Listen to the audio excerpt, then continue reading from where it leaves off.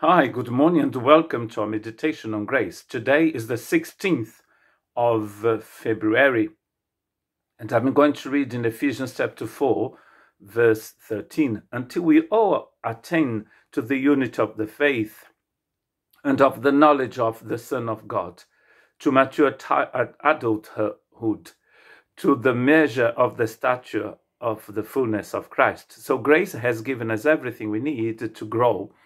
We are not just grow as individuals, but we also grow as a body of Christ. We are growing together, as it says here, until we all attain together, because this text is talking about the body of Christ. There's nothing worse than a church full of children.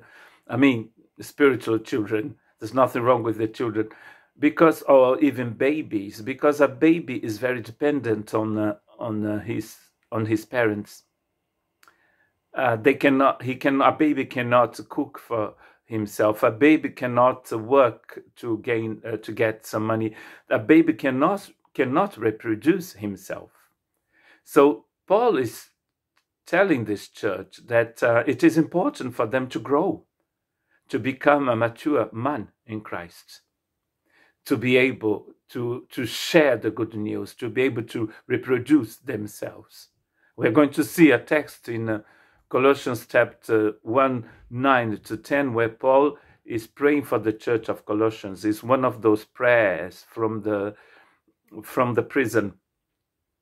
Verse 9, for this reason, from the day we heard about you, we have not ceased praying for you and asking that you may be filled with the knowledge of his will in our spiritual wisdom and understanding, that you may walk worthy of the Lord, fully pleasing to him, bearing fruit in every good work and increasing in the knowledge of God. So in order to bear fruit, they have to grow.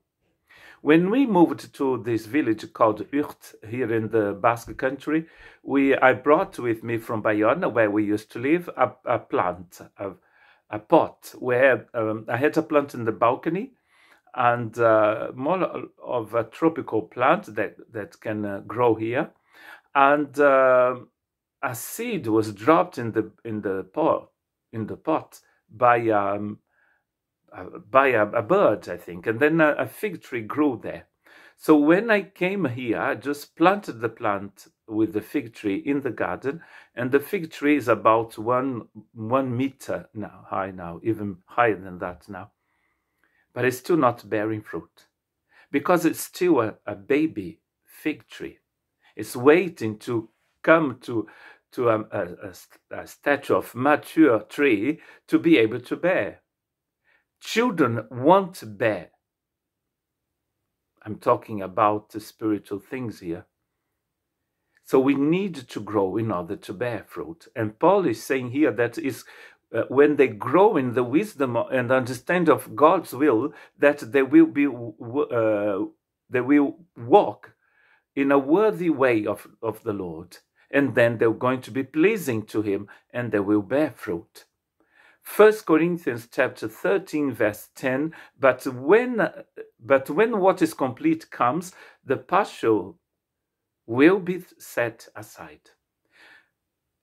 Paul is talking here about love, the love of God, and he's saying that love is complete. And sometimes we live in a partial sort of Christian life.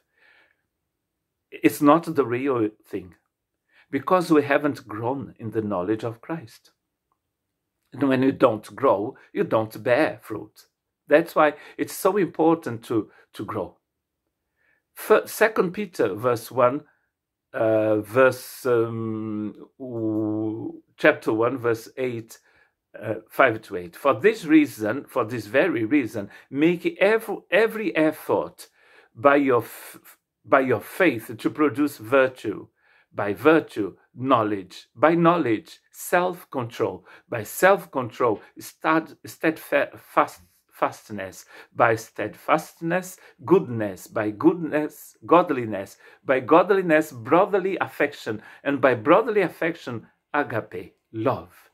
For if you possess these qualities in increasing measure, they will make you effective and productive in your knowledge of our Lord Jesus Christ. Yesterday, I was looking at some pictures of my family when we were on holiday in Italy, visiting some missionary friends from Brazil. And with Susan, we say, "Wow, how cute our girls were!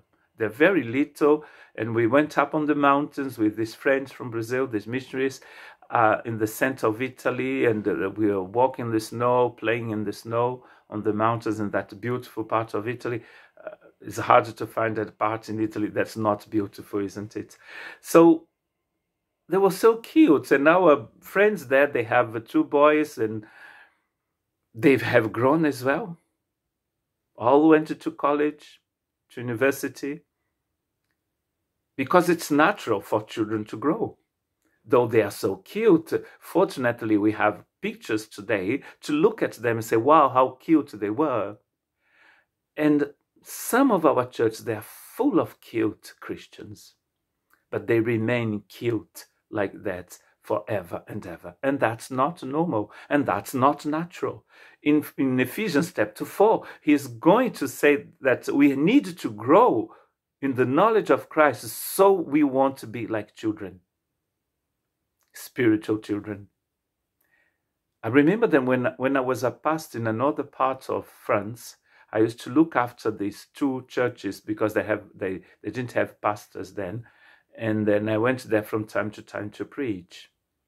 And one day, this lady came to see me and said, "Are you the pastor of that church in that town?" And I said, "Yes, I am." And she said, "There is a person in your church that I don't like." I said, "Oh, what happened?" And she said, 30 years ago, he promised that he was going to take me home after the service, and he forgot. And I haven't forgiven him since. Can you imagine living 30 years waiting to forgive someone? Just because the person forgot to take that lady home? She was over 80 when she said that. She's dead now, of course. But she spent all those years not forgiving her brother just because he forgot her at the church. That's a childish thing to do. Because when you don't forgive, that becomes a burden for you and you carry it for the rest of your life. So we have to grow. We have to grow, to love, to forgive all the time. God bless you.